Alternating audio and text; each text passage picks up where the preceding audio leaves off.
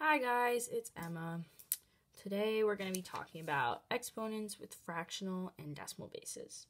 So just as a recap, let's remember what happens with whole number bases with exponents. For example, we could do 2 to the third power. Remember, this would be 2 times 2 times 2. So 2 multiplied by itself 3 times equals 2 times 2 is 4, times 2 again is 8. And as another example, we could do 10 to the fourth, which is 10 times itself 4 times. And remember, when multiplying by 10, you can multiply by 1 and add 1, 2, 3, 4 zeros. So 10,000. Now let's look at what happens when we raise a fractional base to an exponent. First example I want to do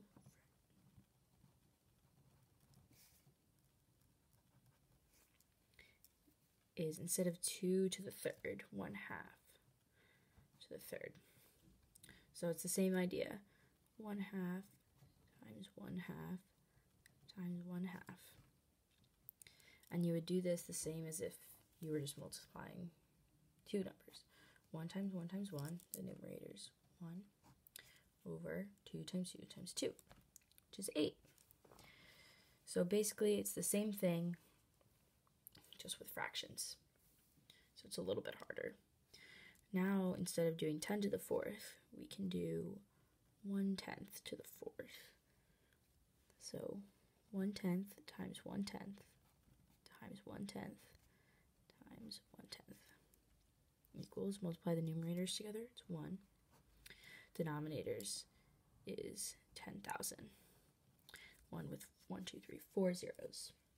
You do the same thing even if, no matter what the fraction is. So as a last example of this, do 3/4 to the third, which is 3/4 times itself 3 times, which is 3 times 3 is 9, times 3 is 27.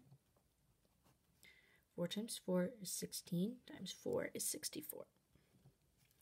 So it's the same idea if we do decimal bases.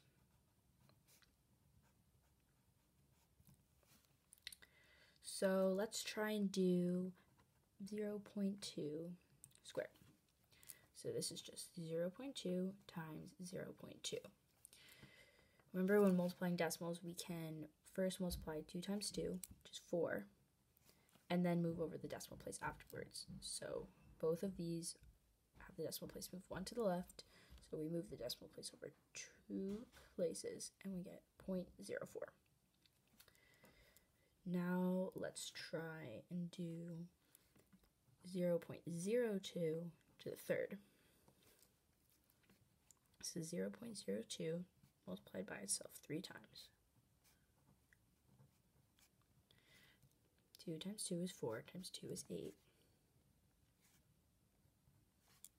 So we have to move the decimal place over 1, 2, 3, 4, 5, 6 places. 1, 2, 3, 4, 5, 6. So that's a very small number. Notice that when you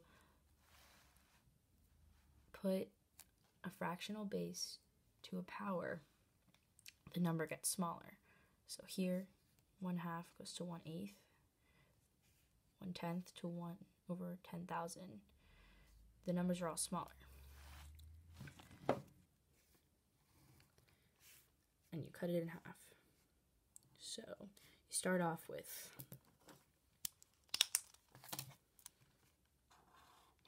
this is what you start off with. 1/2. When you multiply 1/2 by 1/2 the first time, you're taking 1/2 of 1/2, cutting this in half again. And you get this orange box right here. When you multiply 1/2 again,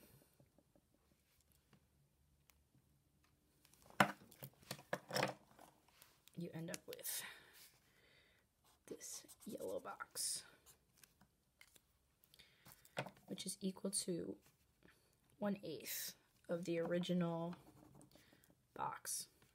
Look at it like this, 1/8. So just some things to remember, that exponents work the same way no matter what the base is. So just the same as if the base was a 2 or a 1/2, you have to multiply the base by itself however many times of the exponent.